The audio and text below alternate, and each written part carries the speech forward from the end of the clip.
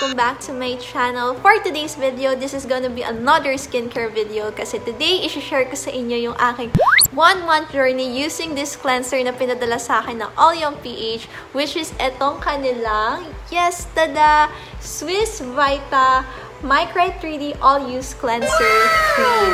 So, if excited kayo malaman yung aking 1-month journey and product review using this cleanser, just keep on watching. So, yun nga guys, before we start with the actual product review, disclaimer muna tayo. I'm not a skincare expert or a dermatologist, and yung product na babanggitin ko may or may not work on your skin. So, it's better if you do a skin patch test before trying out any new products sa skin nyo para malaman nyo kung allergic ba kayo or hindi with that product. So, ayun nga guys, without further ado, let's get on with the product review. So, little story time muna tayo guys. If you have been watching my previous skincare routine videos or mga skincare videos ko, alam nyo na siguro na I have a combination of acne-prone and oily skin. So, madalas ako magkaroon ng breakouts, lalo na kapag papapalit-palit ako ng products or kapag nakakaranas ako ng iba't ibang factors such as puyat and stress. So, recently, medyo nag-breakout ulit yung skin ko, hindi dahil sa papalit-palit ng product, kundi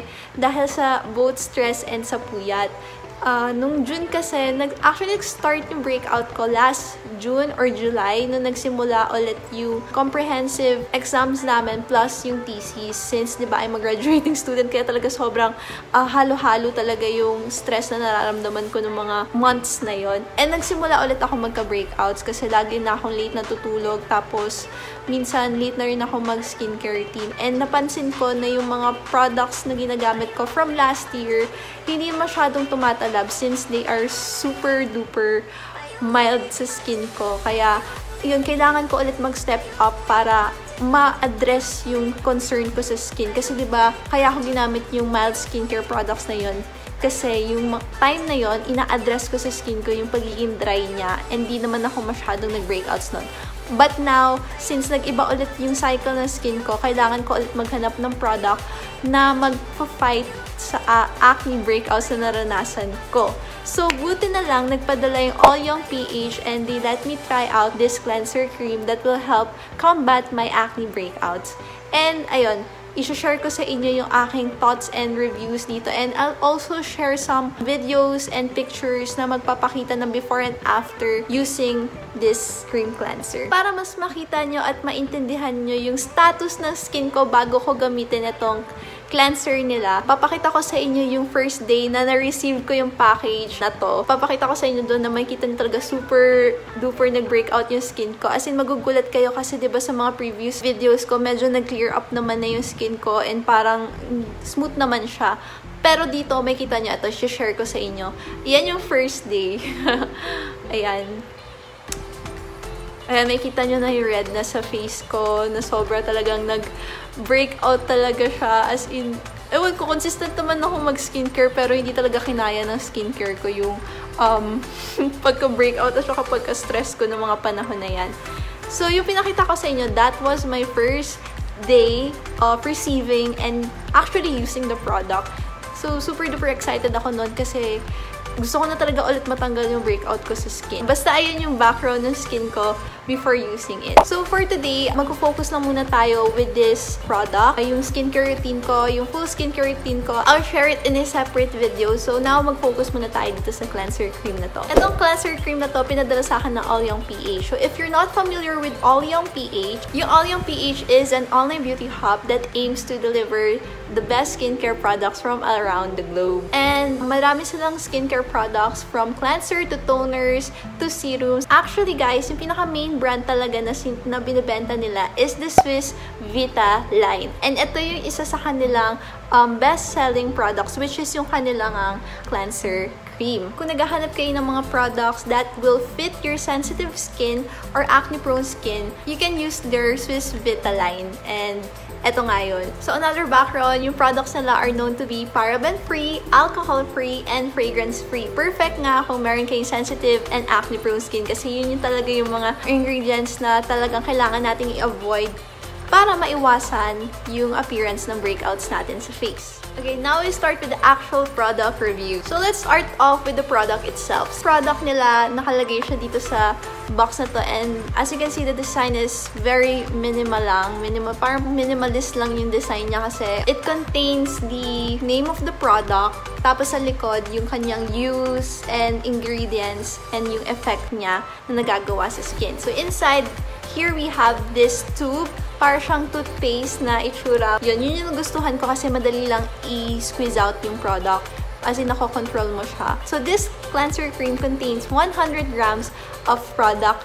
And don't be fooled kasi you only need a small amount of this para mahilamusan yung buong face ninyo. So, this 100 grams will actually last you a very, very long time. So, imagine niyo 1 month ko na siyang ginagamit and parang hindi mo makikita na ginamit ko siya ng bongga kasi talaga sobrang konti lang yung ginagamit ko sa umaga and sa gabi. And enough na yun para malinis yung face ko. So, sabi dito, yung Swissvita Micrite 3D All-Use Cleanser Cream nila is formulated to gently remove dirt and oil from a deep, more thorough cleansing and renews the skin surface to reveal softer and smoother skin. Actually, isa yun sa nagustuhan ko with this product kasi aside sa natatanggal niya yung dirt sa mukha nyo, nafa-fight off din niya yung mga normal skin troubles natin such as pagkakaroon ng dry skin, ng acne, and ng mga fine lines and wrinkles sa face. So, isa yun sa mga nagagawa niya talaga. Of course, when we use the product, dapat alam din natin kung anong ingredients yung meron sa product na to. Para naman, di ba, alam natin kung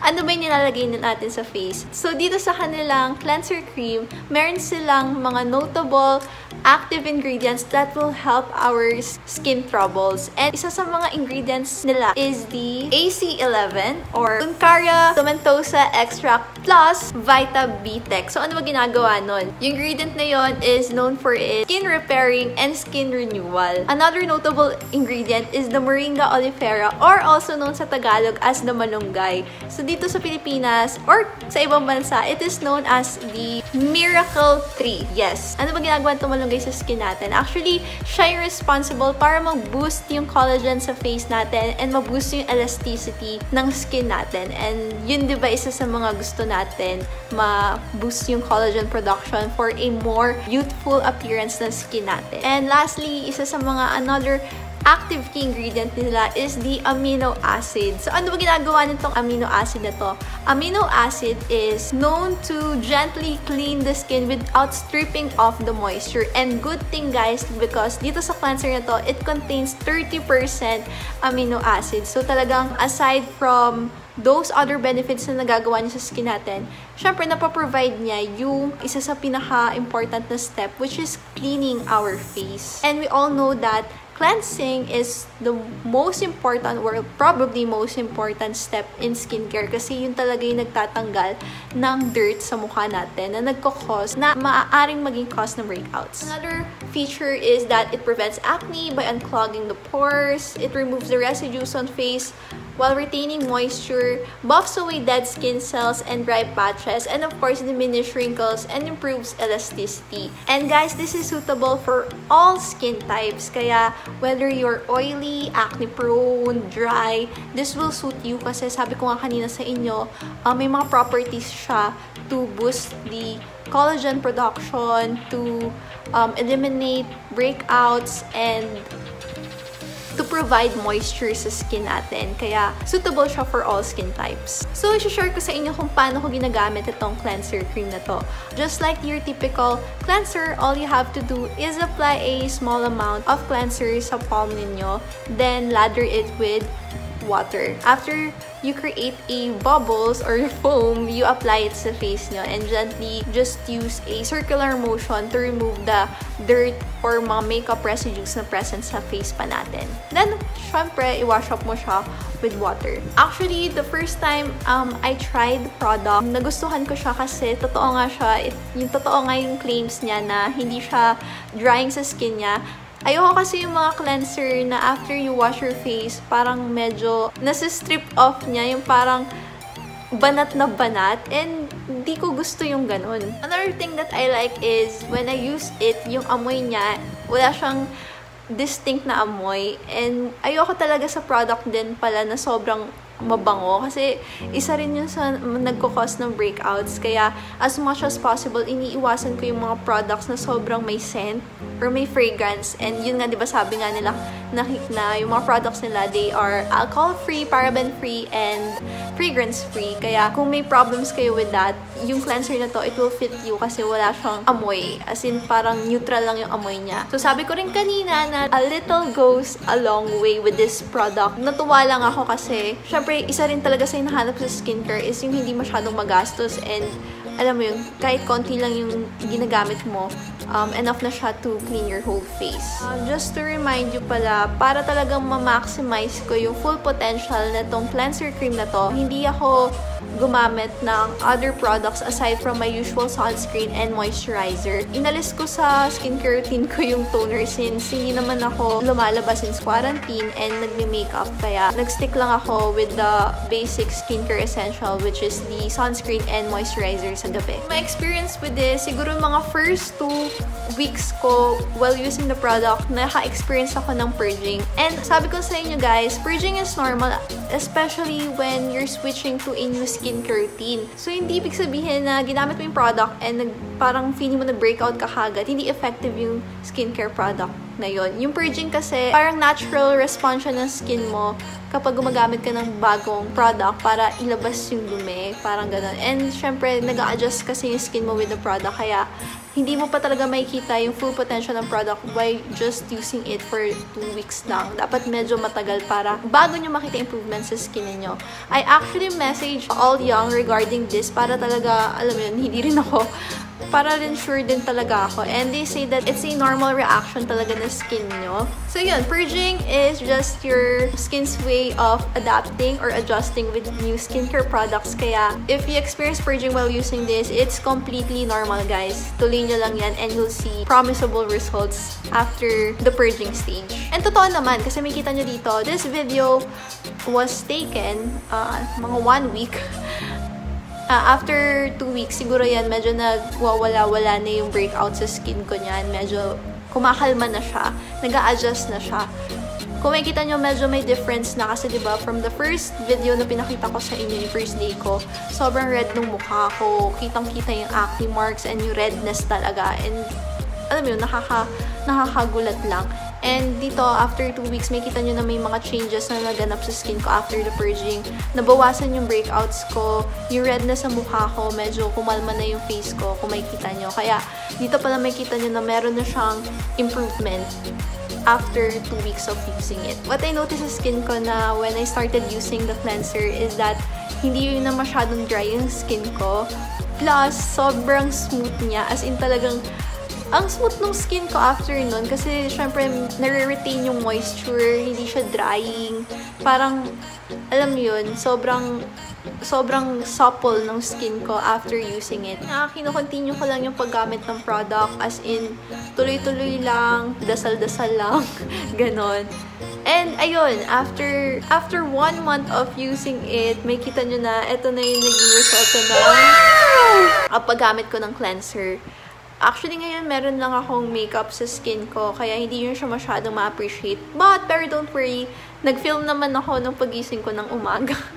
Kaninang umaga, para mapakita ko sa inyo kung ano talagang status ng skin ko without all this makeup sa face ko. So, may kita nyo na talagang ang laki na ng pinagkaiba. Kung pagtatabihin mo yung first day ko with this 1-month journey, may kita nyo na mas healthy looking yung skin ko. Hindi siya namumula or alam yun, stressed, ganon. Medyo ano siya, talagang pack na pack, healthy looking and moisturized. Nabawasan din niya yung acne breakouts ko, kaya talagang true to its claim siya na meron siyang acne fighting properties. Ayun, natuwa lang ako kasi naalis niya ulit yung breakout sa skin ko na talagang sobrang na-stress talaga ako nun. When it comes to mga skincare like this, dapat lang talaga matyaga ka lang talaga kasi hindi kasi kaagad-agad makita yung result. Tingnan nyo, talagang hinintay ko after mag 1 month, talagang nanalig talaga ako sa kanya para makita ko yung full potential ng cleanser cream na to. So, di ba medyo nakakagulat yung naging changes niya sa skin ko kasi ang galing kasi nagulat lang ako na hindi ko akalain na just by using this cleanser, mababawasan niya yung chismis ko sa mukha na talagang na-stress talaga ako. Pero syempre naman, hindi naman talagang bonggang kinis kagad na after 1 month. Of course, you have to use it continuously even after yung 1 month. Kasi may kita nyo naman na hindi pa naman super duper kinis ng face ko. Meron pa siyang mga natitirang marks. Yun kasi talaga yung problema ko ngayon, which is the marks. Kasi yung pimples, natuyo na siya nung cleanser.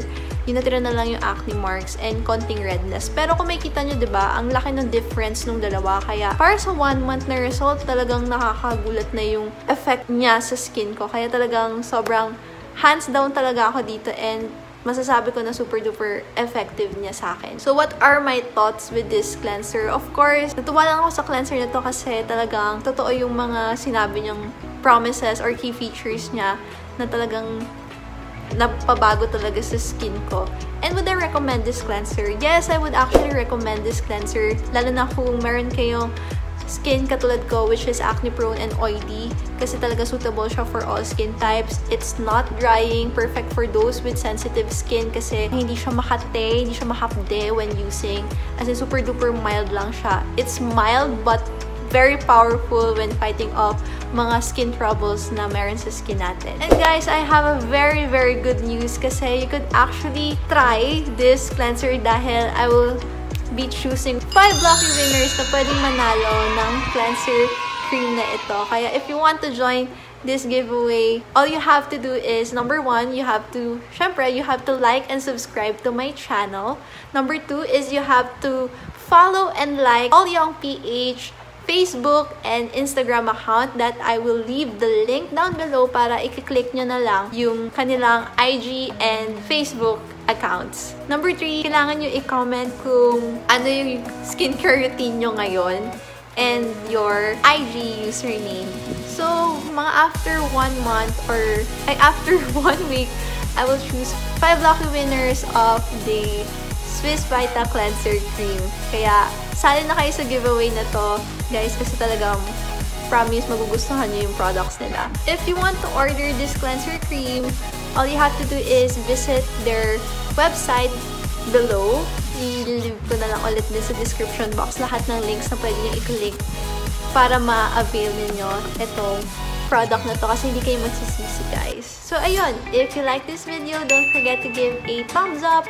And if you haven't subscribed to my channel, guys, mag-subscribe na kayo by hitting the subscribe button. Yung skincare routine video ko, the full skincare routine video will be uploaded soon. Kaya, abang-abang na lang kayo, mga beshuwaps. So, yun. Thank you so much for watching this video. And, guys, I will see you on my next video. Bye-bye!